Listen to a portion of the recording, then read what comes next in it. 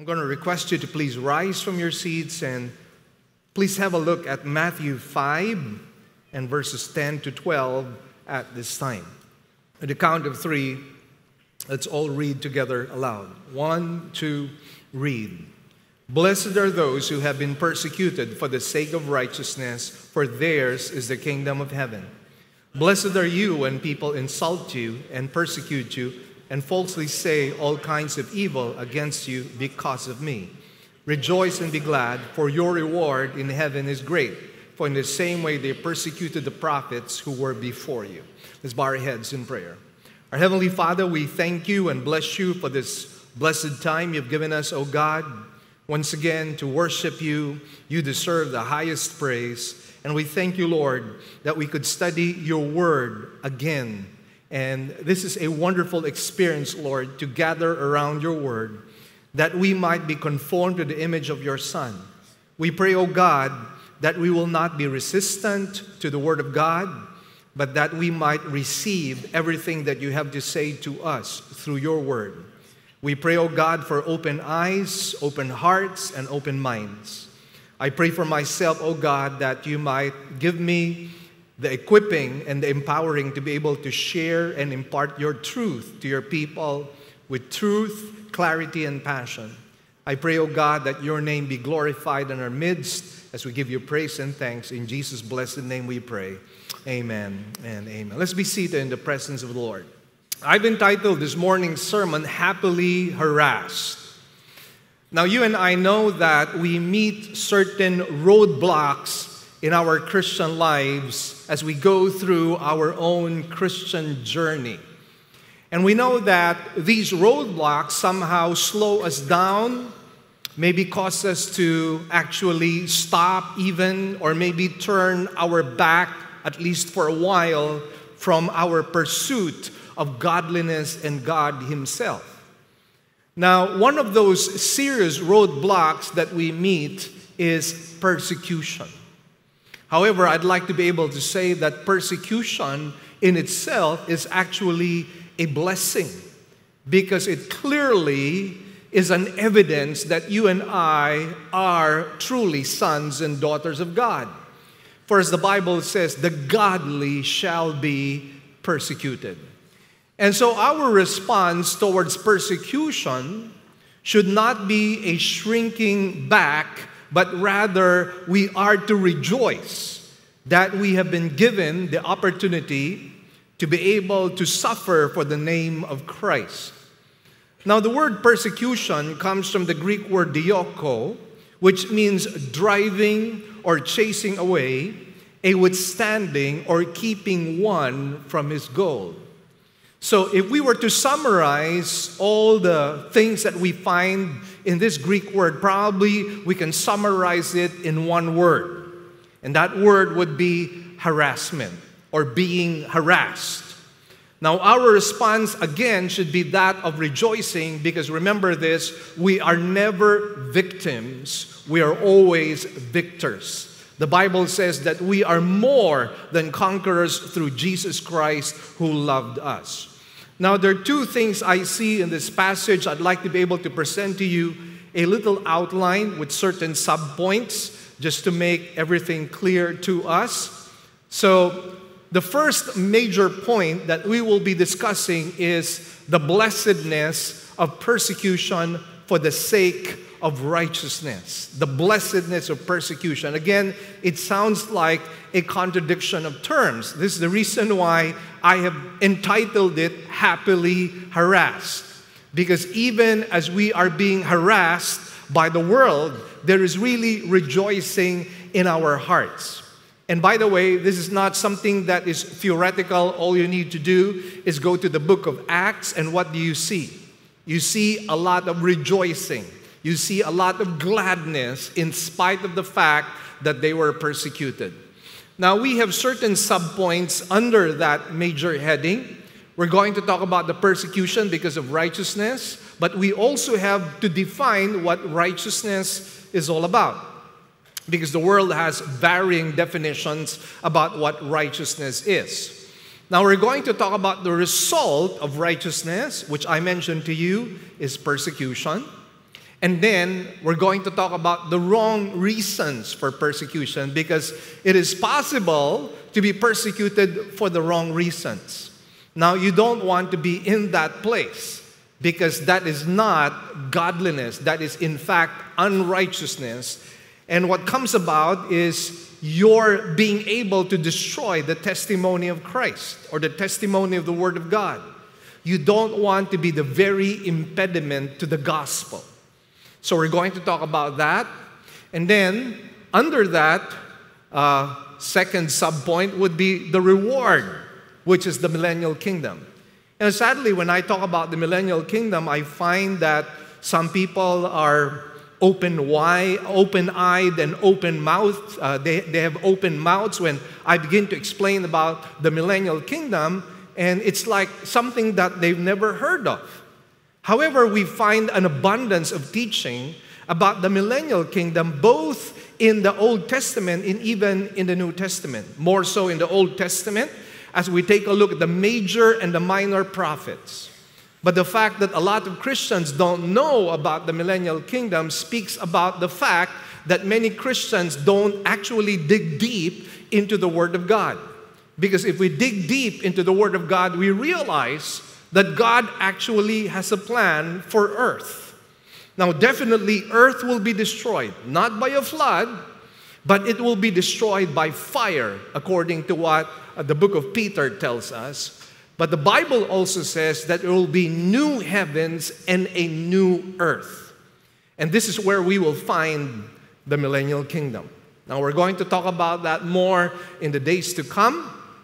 But then again, very important that we realize that we're not just creatures. We will not just be creatures of heaven, but we will continue to be creatures of earth as kings and rulers in God's kingdom.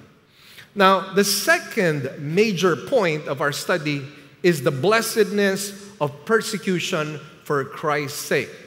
And under that, we have three subpoints. First, we're going to talk about the three expressions of hatred towards Christianity, and that would be insult, persecution, and false accusations. Those are things that we would experience if we are genuinely born again. Now, what should be our responses to this persecution? Well, two synonymous words. We are to rejoice and we are to be glad. Now, what is the rationale for our response? Well, because we're going to have a great reward in heaven. And not only that, we belong to a great company of believers, both in the Old and in the New Testament.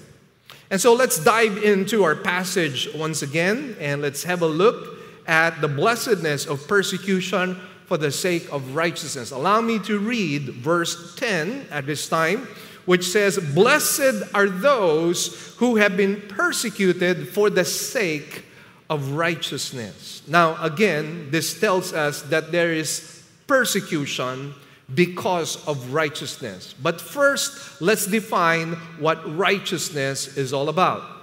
The root meaning of righteous from the Greek word is to divide and to be different.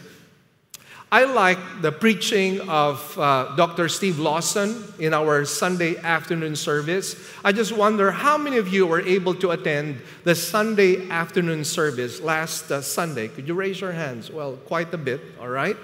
So we thank the Lord for that, and He defined for us what holiness is all about.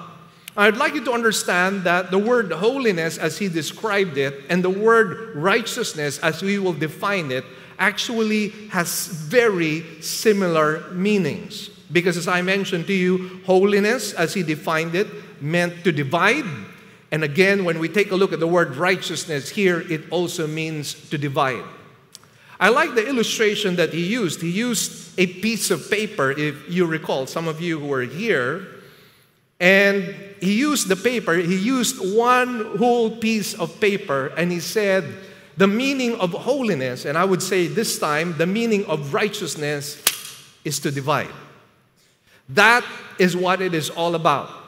So on one hand, here is righteousness, and on the other hand, here we find wickedness. On one hand, we find those who are sons and daughters of God, and on the other hand, here we find those who are sons and daughters of the world. There is a huge divide between the two. And that is why you can easily distinguish both. You know those who are truly sons and daughters of God, and it is also easy to identify those who belong to the world. How do we find that? Well, we know that if you are a believer in Christ, if you are believers in Christ, we think differently. Number two, we react differently. Number three, we speak differently. There is a world of difference between the sons of light and the sons of darkness. In fact, the Bible says that darkness hates light.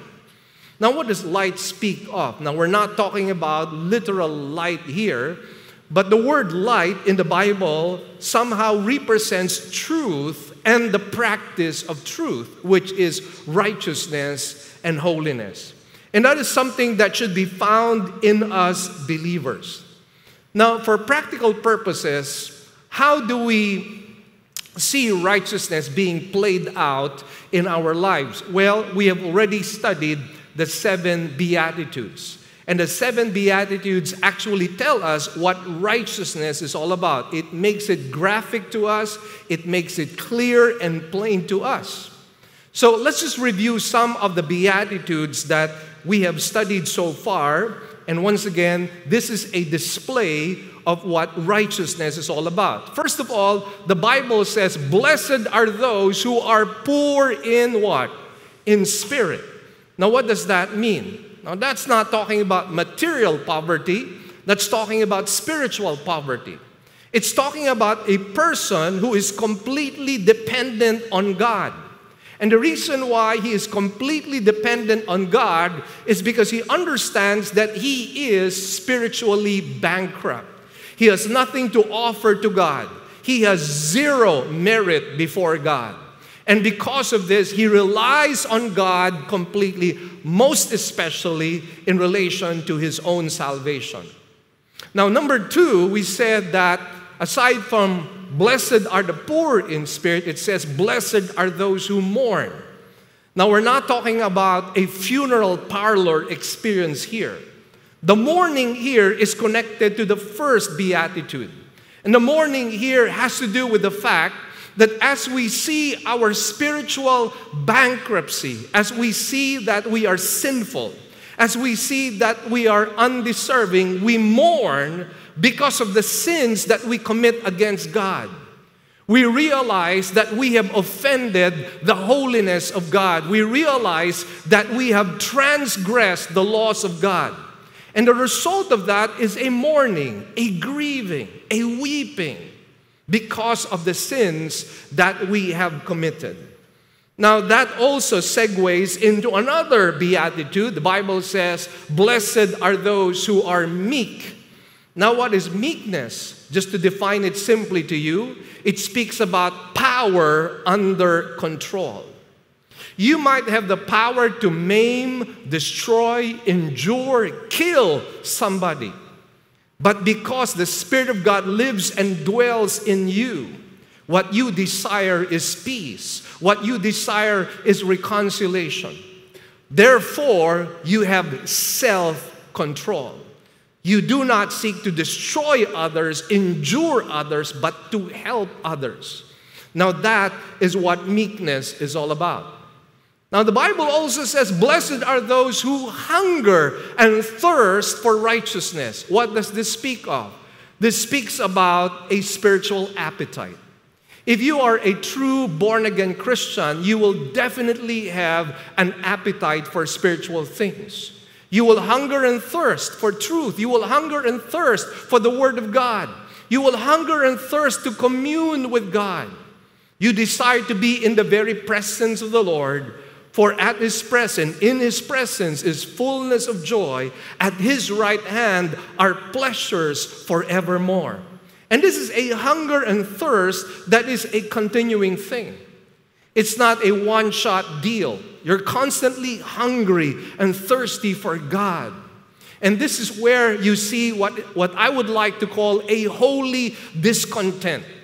You never ever feel that you have arrived spiritually in your life. You're constantly striving to grow in the things of God's kingdom. And then the Bible also says, blessed are those who are merciful. A person who is truly born of God has great compassion. He's not like the Pharisee who was looking down on the tax gatherer and saying, I thank thee, O God, I'm not like this tax gatherer. A person who has mercy has compassion. He sees a need. He sees the sad plight, the miserable plight of certain people. And he would want to be a part of the solution to the problem. He's not simply somebody who says, luoy kaayo, when he sees a person in misery, but he takes action. He is somebody who takes action. It is compassion in action. And then the Bible says, blessed are the pure in heart. You know, it's easy to fake certain things. You can fake spirituality. You can fake humility. You can fake love. But one thing you cannot fake what is truly inside your heart. And God, being an omniscient God, sees everything that is in our heart. He reads us very clearly. He knows us inside and out. And so if there's going to be any radical change in our lives, it has to begin with the heart. That is why the Bible says, Jesus says, blessed are the pure in heart. And then right after that, he also speaks about being peacemakers. Blessed are the peacemakers. A believer in Christ is never a troublemaker. A believer in Christ never seeks to divide, never seeks to create division, most especially when it comes to the body of Christ. Remember, the prayer of the Lord Jesus Christ is that His disciples become one. And so the desire of somebody who is a true child of God is to bring about restoration and reconciliation among brothers and sisters. He is somebody who will not sow intrigue. He is not somebody who will be engaged in gossip. He is not somebody who will be engaged in slander. But rather, he is somebody who seeks to raise up people from where they are. His motive and his intention is always restoration and reconciliation. That's why even in the practice of church discipline, we need to understand that's not being harsh, but actually it's speaking about tough love. The point really of church discipline is not to destroy a person, but rather to lift up that person, to open the person's eyes, that he might see where he is wrong. And when he sees where he is wrong, he is restored back into his fellowship with the Lord and restored back in his fellowship with other people. So again, the first 7 Beatitudes actually speak about what righteousness is all about. And so again, we need to be able to ask ourselves the question, do we have that in our hearts? Are we poor in spirit? Are we people who are meek?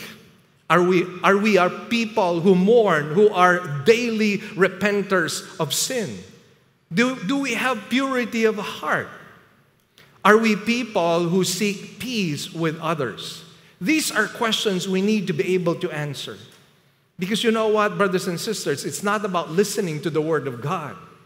It's about obeying the Word of God that makes us blessed.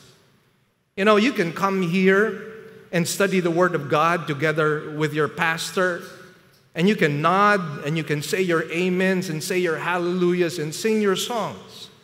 But you know, in the end, what really matters to God is that you apply the Word of God in your life. So that what the Bible wants you to be, which is a righteous person, is exactly what should be happening in your life, in your marriage, in your raising up of your children, in your everyday living. This is what needs to happen.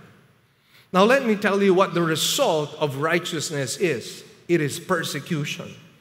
It is no coincidence that right after Jesus talks about peacemaking, he then talks about persecution. Now, why do you think that is a necessary segue? Because, let me just tell you this, godliness generates hostility. Could you say this with me? Godliness, say it louder please. Godliness generates hostility. Once again. Louder please. Godliness generates hostility. It's impossible that if you were a believer who was walking uprightly in the ways of God, that you would not be persecuted. Now, I'm not saying that some of us will be beheaded. I'm not saying that some of us will be martyred. I'm not saying that some of us will be imprisoned. I'm not saying that some of us, our properties will be seized. Now, this happens in other parts of the world where there is a Christian testimony and a Christian influence. But you see, persecution does not come always in those extreme forms. But most definitely, if you are a Christian, a genuine Christian at that, you will experience some form of suffering and you will experience some form of persecution for the sake of the name of Jesus Christ. The Bible is very clear that darkness hates light. And Jesus Christ said, no servant is greater than his master. If the master was persecuted, so shall we be persecuted. If the master suffered, so shall we suffer as well. If the master was called Beelzebul or a devil, we too would also be called in those ways. So once again, this is the reality of the Christian life. What happened when the world saw a perfect man? When the world saw a perfect man, they crucified him. That is what they did. And what did Jesus do? He only did good to people. He healed the sick. He raised up dead people back to life. He cleansed those who were lepers. He gave sight to those who were blind. He gave hearing to those who were deaf. He made the lame walk. He preached the word of God. He preached the truth. He loved people. He reached out to them. And yet, this perfect man was crucified by the world. That is exactly what happens when godliness is exposed to darkness. There is going to be a hostility. There is going to be a collision. Why does godliness generate hostility, you might ask? Because righteousness is confrontational even when it is not preached. Let me say it once again. Because righteousness is confrontational even when it is not preached. You know what righteousness does? It challenges the world system. It challenges the beliefs of people. It challenges the culture of people. It challenges the philosophy of the world. That is what righteousness does, even without saying one word. Just to give you some examples. When we don't bribe, what are we telling people? When we don't bribe, we are telling people that you are corrupt to expect bribery from me or to expect a bribe from me. You are being dishonest. You are not a person of integrity. So when I refuse to give a bribe to somebody who is asking me to do so, again, it is an indictment on what he is doing.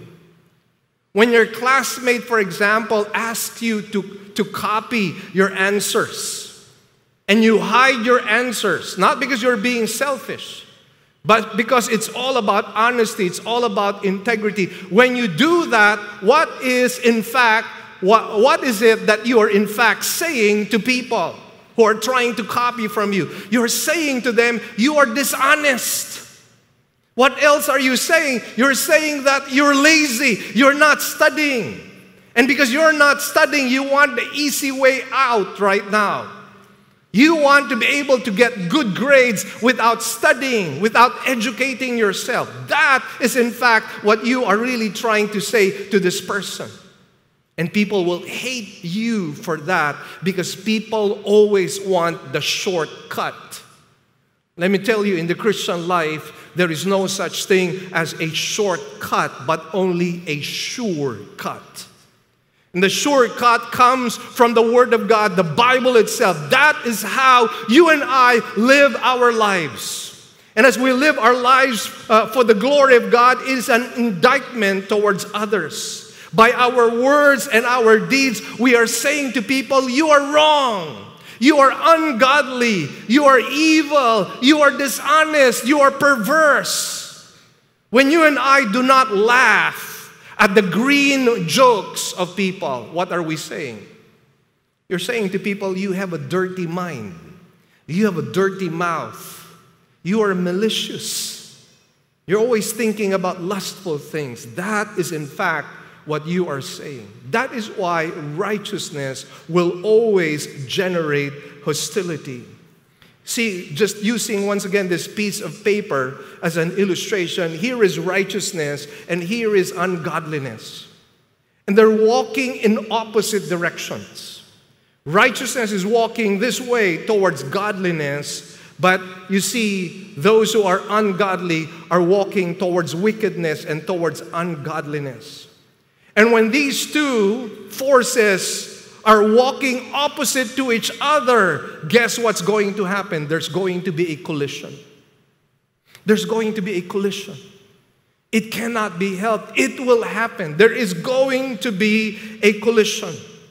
It is impossible not to collide. When you go to the book of Genesis, for example, what do you discover? The very first instance where there was a collision between godliness and ungodliness in the person of two brothers, Abel and Cain. Abel was a righteous person. Now, when we take a look at the story in the book of Genesis, we need to be able to understand that God must have made His requirements clear to both Abel and Cain. Otherwise, God should have no expectations whatsoever. So we assume rather safely that God made His requirements clear to both Abel and Cain. Sadly, the Bible says that God rejected not only Cain, but his offering. God rejected the offerer as well as the offering. In the case of righteous Abel, his offering was accepted by the Lord. His person and his offering was accepted by the Lord. What was the result? Now remember, Abel did not do anything to offend his brother. Abel must have loved his brother Cain. Didn't say anything. He did not say to Cain, "Ha! Look at you. You have such an inferior offering, and look at my offering. My offering is superior." Well, Abel never said that. He never lifted or exalted himself above his own brother. And yet, what was the result? The result was envy. The result was anger. The result was competition. And guess what happens in the end? Cain murders Abel. Now that might be an extreme situation, but friends, that is exactly what happens when righteousness and ungodliness collide. There's bound to be a collision. There's bound to be a friction. There's bound to be a provocation, not from our side, but the world will be provoked by our own righteousness. The contrast, of course, is this. When there is no righteousness, there is no persecution. Say this with me. No righteousness means no persecution. Say it louder, please. No righteousness. Let's do this all at the same time. No righteousness means no persecution. Let's say it once again. No righteousness means no persecution. I have a question for you. Have you been persecuted? Have you experienced suffering for the sake of the name of Jesus Christ?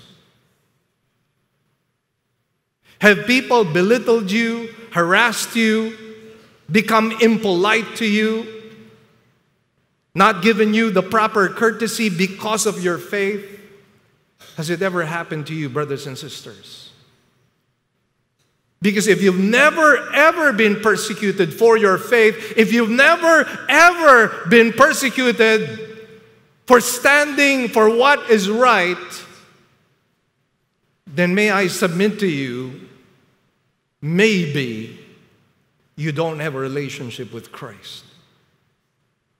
Maybe you do not have a genuine relationship with Christ, because if you are living a righteous life, if you are living a godly life, if you are living a life of uprightness, if you are a man of honesty and a man of integrity, if you are a man who could not be bribed, if you are a man who could not be corrupted, if you are a man who walks according to the ways of God, the world will definitely hate you for who you are, because the way you behave is an indictment to them. You know why they hate you? Because they always think that what they are doing is what every Tom, Dick, and Harry is doing after all. If I'm wicked, everybody else is wicked. If I'm perverse, everybody else is perverse. If I am dishonest, well, everybody is dishonest. If I am corrupt, everybody else is corrupt. That's the culture. That's the way people live in this life here on earth. That's how people live. And then you come into the picture. And you know what they're thinking? They're thinking that the righteousness that we're talking about, the righteousness that we're living, is actually an impossible dream. To be meek, to be humble, to mourn, to be poor in spirit, to be merciful.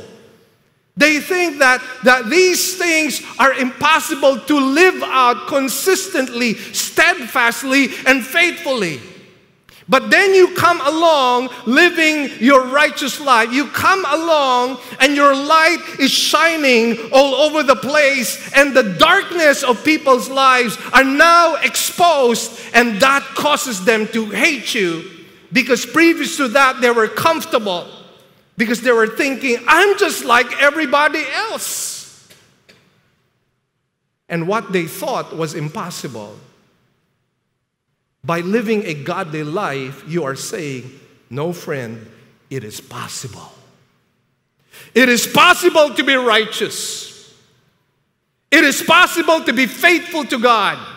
It is possible to be spiritually hungry and thirsty for the things of God. It is possible to be upright. It is possible to die for your own principles.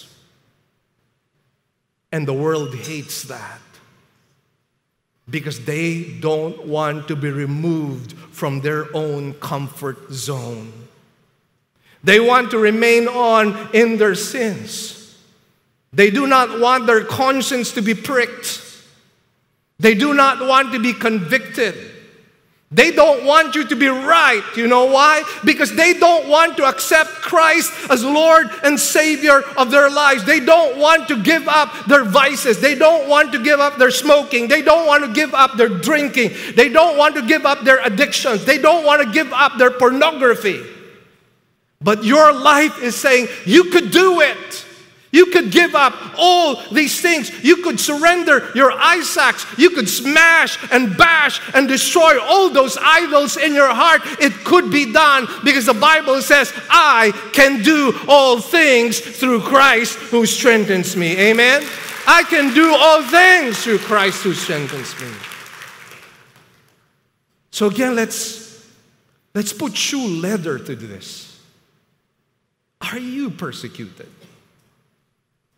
At least to some degree, are you persecuted? And this should set a process of thinking in our minds and hearts and a self-evaluation. Friends, it's not about knowing a lot of doctrine. It's not about knowing a lot of Bible knowledge. The only blessedness that Jesus is talking about is a blessedness of obedience. Because knowledge, otherwise, if it's just knowledge, pops up. It's like a new kind of Gnosticism wherein you begin to feel superior because of what you know. You know what true biblical knowledge brings about? It brings about a poverty of spirit. It brings about humility. It brings about a bowing of your knee and your heart before God and asking God, Lord, help me. I am helpless. I am hopeless without you. I need you, Lord, in my life. That is what true knowledge brings about. Our persecution, brothers and sisters, by the way, must stem from the right reasons, and one of them should be because of righteousness. Let it not be that we enter into a new job or a new employment, and we spend the whole day, and then we reach home. Our wife, who is quite anxious how we did in our job, would ask us, well, how was your first day in office? And I hope you will not say, well, it was great. Nobody found out I was a Christian. I hope people will not say that of you. I hope you will not say that to your wife. It was great. Nobody knew I was a Christian. Nobody knew. Is that what greatness is all about? Is that the greatness that God desires for us? Doesn't the Bible say that we should be partakers of the suffering of Christ? Doesn't the Bible say that the godly shall be persecuted? See, the problem with the 21st century church is that it's a church that finds itself in so many comfort zones. We want to be comfortable. We do not want to be inconvenienced. We do not want to be told that we are wrong and that we need to change. We do not want to be told that there is still a higher level of spiritual walk that God has destined for those who are truly, genuinely pursuing God. We do not want to be told that. When it comes to our obedience, many times our obedience is selective. We select the parts which we feel we can do, and we omit the parts we feel we cannot do. That's not the kind of Christianity that we find in the Bible. So if we're going to be persecuted, let's be persecuted for the right reasons, not for the wrong reasons. And let me just cite to you some of the wrong reasons we can be persecuted. Turn with me to 1 Peter chapter 4, beginning at verse 14. It says, 1 Peter 4:14, if you are reviled for the name of Christ, you are blessed. Because the Spirit of glory and of God rests on you. Make sure that none of you suffers as a murderer or thief or evildoer or a troublesome meddler. But if anyone suffers as a Christian, listen well, he is not to be ashamed, but is to glorify God in this name. There's no shame in suffering for the name of Christ. I've been called Mr. Hallelujah and Mr. Praise the Lord. I have been disrespected so many times because of my faith in the Lord Jesus Christ. And I'd like to be able to say, there is no shame to suffer for the name of Jesus Christ. In fact, we should rejoice and exult in the fact that we could suffer for the sake of the name of Jesus. By the way, let's balance this. When the Bible says the godly shall be persecuted, we should not be people who are seeking to be persecuted. We shouldn't be saying, persecute me, please, persecute me. No, no, no, no, no. You don't have to do that. If you're living a godly life, don't worry. You don't have to say that. People will, in fact, persecute you. And so let me share to you some wrong reasons why we could be persecuted.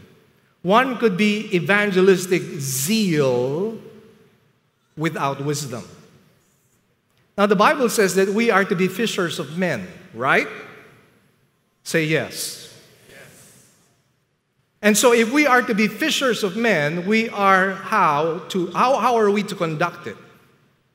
The Bible says, speak the truth in love. Say this with me, speak the truth in love. One. Louder, please. Say it for the last time. Now, if we go to the New Testament, how did Peter and all the rest fish? They used baits and they used nets. Sadly, some people today, with their own evangelistic methods, use dynamite fishing. And what happens when you use dynamite to try catch fish? What do you think is going to happen? The fish will die. The Bible says, speak the truth in love. You know, sometimes we don't have wisdom. We have the passion, but we don't have the wisdom sometimes. I recall there was one person, and this is a true story, by the way. He attended an evangelistic seminar, and so he became so on fire and so passionate. And he learned certain methods of how to share the gospel. And so he wanted to exercise what he had learned in this evangelistic seminar. So he rode this jeepney, and he intentionally sat beside the jeepney driver. And he said, I'm going to share to this jeepney driver. And so he asked this jeepney driver with a question, and he tried to modulate his voice. And he said, sigurado ba ka nga mangadto ka sa langit? And the driver looked at him with a strange look and said, Sir, sorry, kutob lang mi sa kulon. Now that's funny, all right? But some of the methods we employ are actually abrasive. Some of the methods that we employ are actually harsh and offensive.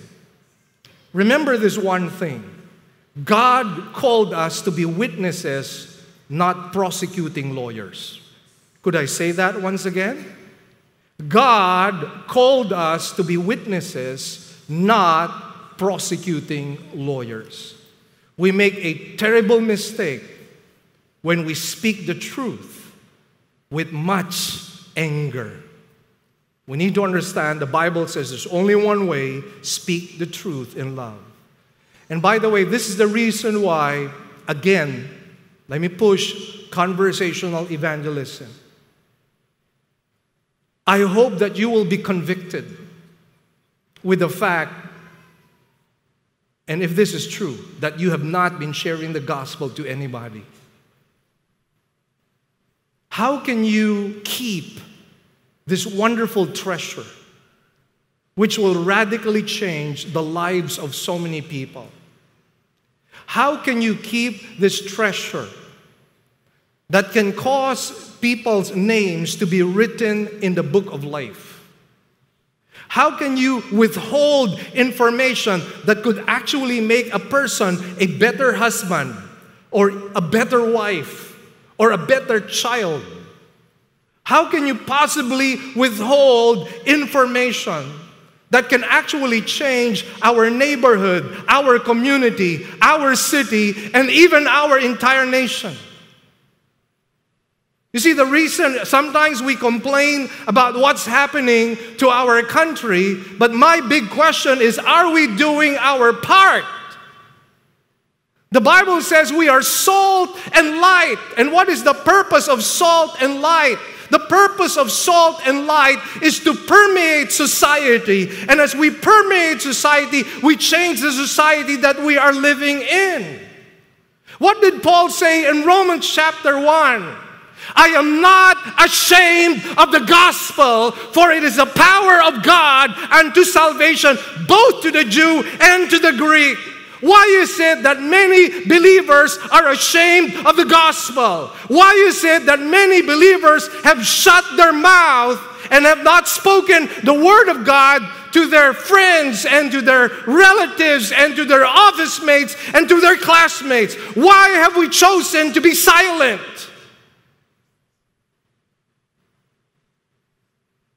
Don't we know that people are dying every single day? Thousands upon thousands of people every single day are dying. And they are dying with a Christless eternity.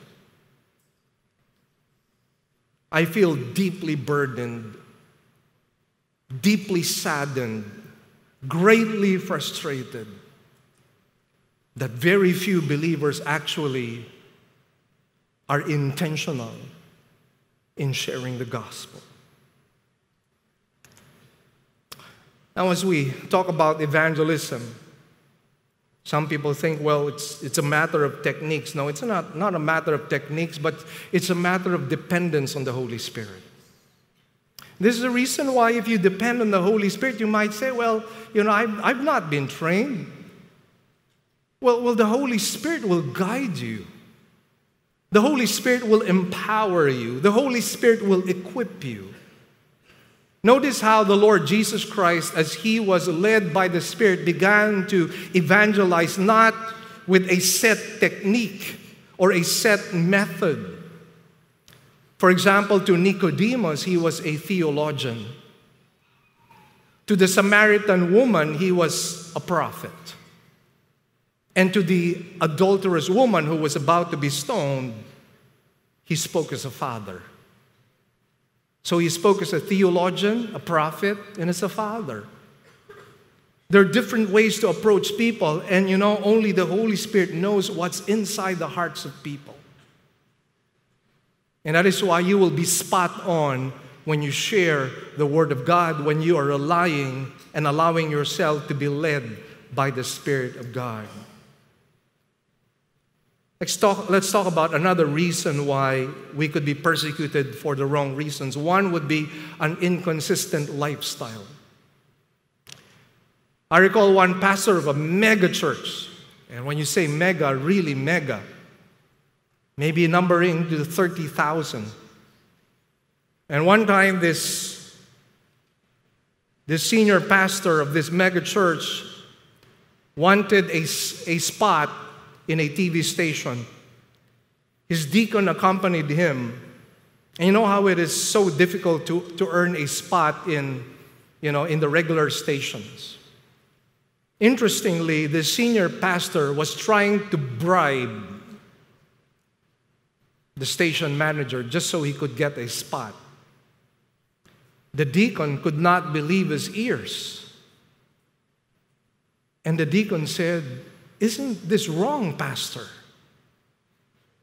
And the pastor said, "Don't talk to me about spirituality, just talk to me about practicality. Don't talk to me about spirituality, just talk to me about practicality." Those are the kinds of things we should not be persecuted of.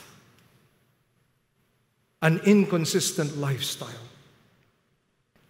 I recall Dr. Harold Sala, when we visited him in his headquarters in the United States, in Mission Viejo, California, he drove us to this fine Chinese restaurant, and then he also drove us into the beach. I just forgot what that beach was, wherein you have these yachts.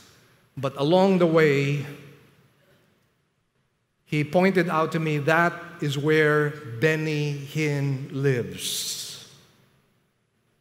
And I saw a very elaborate gate, a very huge property. I could not even see the house from where we were driving through because the house must have been so far away, which basically just tells you how massive the property must have been. We're not supposed to be persecuted because of our inconsistent lifestyle. And sadly, this is the reason why many people refuse to listen to many Christians. Because we've lost the power of our testimony. When we were still doing our midweek service in Magellan Hotel, some of you maybe are not familiar with Magellan Hotel. It got burned down. But that was where we started. And we were having our midweek fellowship. My wife and I just came out of our midweek Bible study, and I saw one of my classmates in high school from San Beda, and he was having his honeymoon with his wife. And so he asked me, Mel, so what are you doing? What are you doing right now? And of course, I would not lie. I said, I'm a pastor. I'm teaching the Bible. And said something, well, that's good. But then he said something which saddened me. He said this in Tagalog. He said, okay naman ang Bible. Kaya lang, maraming pa-Bible, wala namang pagbabago sa buhay nila. Many people talk about the Bible, but they don't allow the Bible to change their lives. One neighbor of ours, when I was still in Manila, said to me, pag naging Christian, bumabagsak sa eskwela. A person who becomes a Christian drops out of school. And what kind of testimony is that? We are not to be persecuted for the wrong reasons. Another reason why we get persecuted is excessive activism and skewed priorities. I recall one lady I met in a Bible study. It was a Bible study for women, and she said that she left her child with a very high fever, and because she did not want to miss the Bible study. I think I actually met her for the first time, and I wanted to be polite. If I knew her, I would have told her, you know what, that's wrong. Because you are the extension of God's love. And what will your daughter think that you have prioritized the Bible study and she's running a high fever? What if there's an emergency situation? The Bible study will always be there. But in an emergency situation like that, you take care of your child. So again, we get persecuted for the wrong reasons. Another reason why the church gets persecuted is because of its political involvement. Now, hear me out. I have no problems with Christians engaging in politics. If you're an individual Christian and you want to engage in politics, if that's God's will for you, go ahead. And may God bless you. In fact, just very recently, I met with Senator Pia Cayetano, and we had a wonderful time together with my wife. We talked to her for a number of hours, maybe 2 or 3 hours, and we got to know her a lot better. And she said, I'm here in Cebu because I'm bringing an iPad to a child who has no arms but could draw with his feet. And I made a promise to this child or to this boy that I would come back to Cebu and I would give him an iPad so he could do his drawing on an iPad. I also learned that she had adopted a son. And when she adopted this son, she told her children, you understand, of course, that this adopted child is going to receive the same inheritance that you're going to have, because I'm going to treat this child as my own. And the two daughters of Pia Cayetano said, of course, he is your son. And so I'm thankful to God for senators like that. She said, when I come to Cebu, can we do Bible study? She even asked if it's possible for her to join one of the tours that we do for Israel. She's very much on fire for God, and she was very open. She says, you know what, I even have disagreements with my own brother and so on. But pray for my brother, she said. Pray for me, she said. And again, we thank God for that. But again, let me just point this out. When it comes to the church, when it comes to the corporate body, when it talks about the community of believers, not the individuals, the church should be apolitical. It should not be political, it should be apolitical. Food for thought. Jesus lived in one of the most oppressive governments or empires of that time. I'm talking about the Roman Empire. But Jesus knew what his mission was. His mission was not to change the political landscape. His mission was to save the world. That is why you will not hear anything from Christ speaking against the oppressive Roman Empire and the government officials who were so corrupt during his time. Now, here's another reason why we could be persecuted: impure motives. When my father had a stroke in the United States, I flew to the United States because I wanted to bring my father back home. And so I stayed with my aunt, and I saw it as an opportunity to share the gospel to her, and I began to share the word of God. I began to share the gospel to her. But then she cuts me off.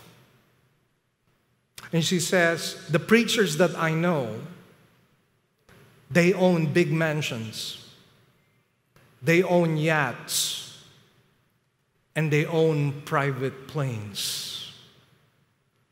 And I knew I could not argue with what she was saying, because that, in fact, was true. So I did the next best thing, which was to keep silent, because she presented an argument to me which has destroyed the Christian testimony. This is the reason why many of the millennials have become agnostics. This is the reason why many millennials have become atheists, because we believers in Christ have not portrayed a good testimony to the world. We have not been Christ-like. We have not shown ourselves as pure. And because of that, the world has shut its ears, and they refuse to listen to anything that we have to say. But it's not too late, brothers and sisters. What the world is looking for is genuineness. Are you a genuine person? Are you a genuine Christian? If we're going to be persecuted for righteousness' sake, let us be persecuted because we're genuine. So what is the reward?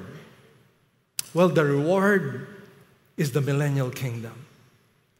As I mentioned to you at the beginning, this world that we are living in, it's not going to be destroyed by a flood. If you see a rainbow in the sky, remember this, it's a covenant that God made with this world. A covenant that He would no longer destroy this world with a flood. But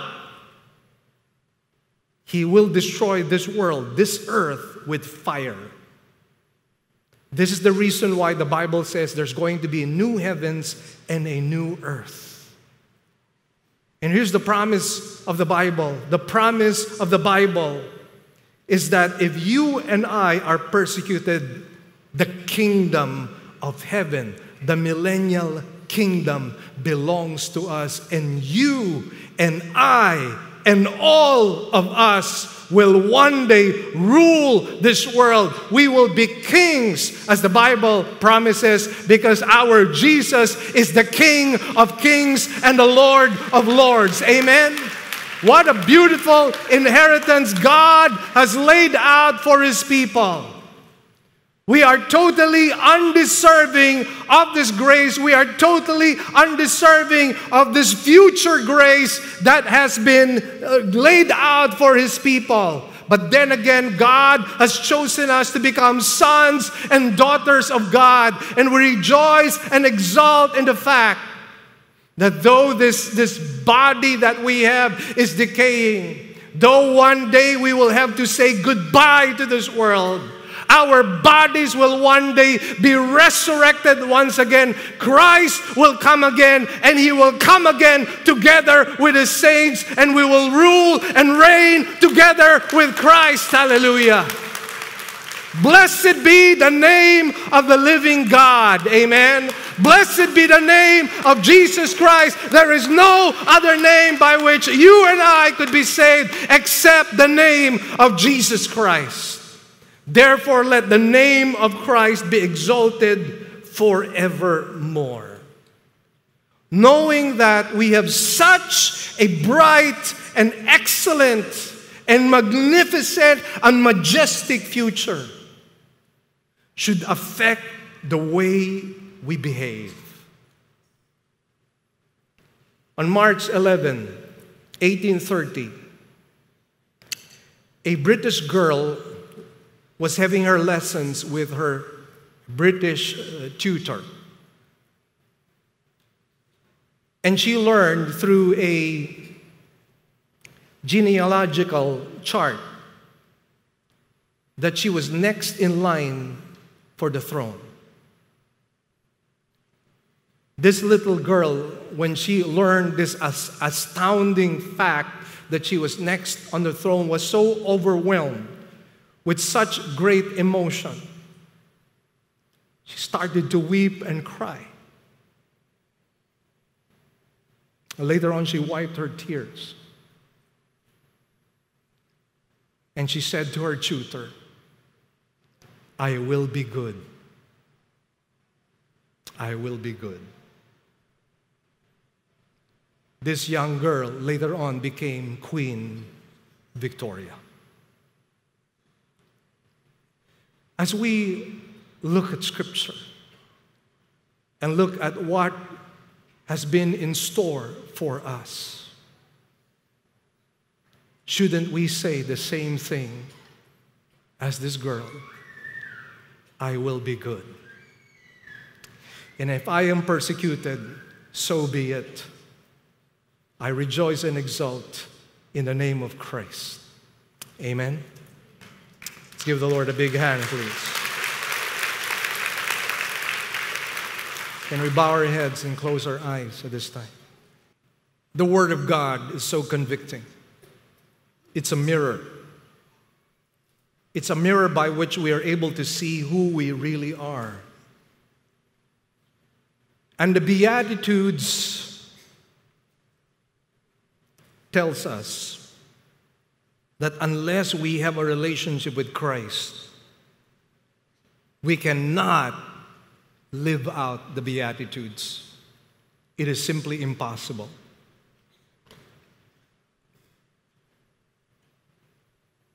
And if in your heart you say, well, I want to be a child of God. I want to be able to live out this kind of a life if it is possible. And so you ask me, well, how can it be done? The only way it could be done is to have a personal relationship with Christ. The only way it could be done is for your soul to be saved. And salvation is not your work. It is not synergistic. It is not you and God. It is not you alone. Salvation is completely and absolutely the work of God. It is a monergistic work. Christ died on the cross to pay the penalty of your sins. And what you need to do is to accept by faith that that sacrifice is sufficient and complete to forgive you of all your sins, past, present, and future. But faith has a Siamese twin. And the Siamese twin of faith is repentance. If you're really turning to God, you should be turning away from sin. But turning away from sin is not by your own power. It is by the power of the Holy Spirit. And what you need to do, if you really want to have a relationship with Christ, what you need to do is come to Him and say, Lord, I receive your sacrifice. I repent of my sins. And I make you the Lord and Savior of my life. If you pray that sincerely, from the bottom of your heart, you will be born again. You will be saved. Your name will be written in the book of life. Now remember this, it's not the prayer, it's not the raising of the hands that will save you, it's the faith and the repentance, something that only God can see in your heart. But I know that some of us are thinking, how do I express that? And I'm here to guide you. So I'm just guiding you. I'm not manipulating you. I'm just guiding you if this is really what you want. So with every head bowed and every eye closed, if you want to accept Christ as Lord and Savior of your life, could you please slip up your right hand? You want to pray a prayer of surrender to Christ, just slip up your right hand. Yes, sister. Amen. Yes, sister. Amen. Yes, sister. Yes, sister. Amen. Yes, sister. I'm just seeing women. Yes, another sister. Amen. Any men in the house who want to give their lives to Christ? Another sister. Amen. Yes, another sister. I see some men right now raising their hands. Amen. Amen for that. All right, you can put them down right now. Again, let me just remind you, it's not the prayer, it's not your raising of hands, it's what's in your heart. So make sure that there is genuine faith and genuine repentance. Let us pray. Follow after me. Lord Jesus Christ, I ask for forgiveness for all my sins. Cleanse and wash me from all unrighteousness. I accept the free gift of eternal life through the sacrifice of Christ. And I repent of all my sins. Make me the kind of person you want me to be by the power of your Holy Spirit. I give you my whole being, my spirit, my soul, my body. Do what you want with my life. And I receive the free gift of eternal life in Jesus' name. Amen and amen. Now, if you prayed that prayer today, and if you prayed that prayer some time before, sincerely, genuinely, then you can join us in the Lord's table. I always say this, the Lord's table is not for everybody. It is only for those who have a genuine relationship with Christ. If you're still a practicing homosexual, this is not for you. If you are still a drug addict, this is not for you. If you are still deeply entrenched in the vices, if you're into immorality, adultery, fornication, in other words, if this is the way you live your life, then you're not a Christian. This is only for those who have really made a serious, it is only for those who have a serious relationship with the Lord. So I invite you to join us at the Lord's table. And I'd like to ask the worship team to prepare our hearts, please. And let's ask our communion servers to kindly assist us at this time. Let's close in prayer. Our Heavenly Father, we thank you and bless you for all your goodness and love. Thank you for your amazing grace. Thank you, Lord. We can't thank you enough, Lord, but we thank you. And Lord, we pray, Father, that you will make us walk in a manner worthy of the calling that you've given us, that we may not be content about simply being churchants. May we not be churchants, but may we be Christians. May we live out our lives for the glory of God. And may we live with one purpose, and that is to fulfill your will in every aspect of our lives. Thank you for today. Thank you also that we could give our tithes, our grace gifts, and our offerings. Lord, use them for the glory of your holy name. And whatever has been achieved today, we give you back the glory, the praises, and the thanks. In Jesus' name we pray. Amen and amen.